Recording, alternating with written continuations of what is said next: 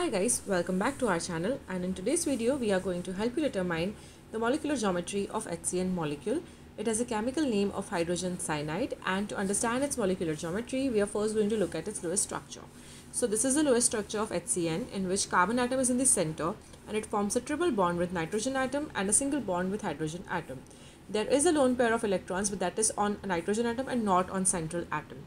Generally, when there is a lone pair of electron on the central atom, according to VSCPR theories, there is a repulsion force between those kind of pairs and bonding pairs of electrons. But here, as these are on the terminal side of the molecule, I don't think that it would affect the shape of the molecule.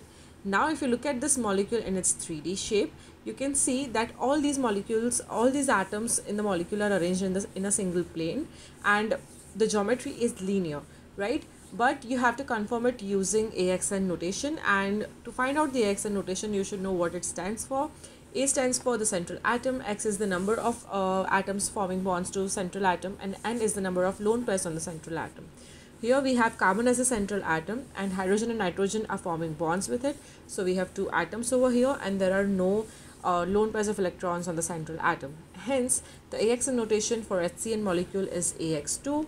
And if you refer to this table, it says that molecules that have AX2 formula are linear in shape, and hence the molecular geometry of HCN molecule is linear.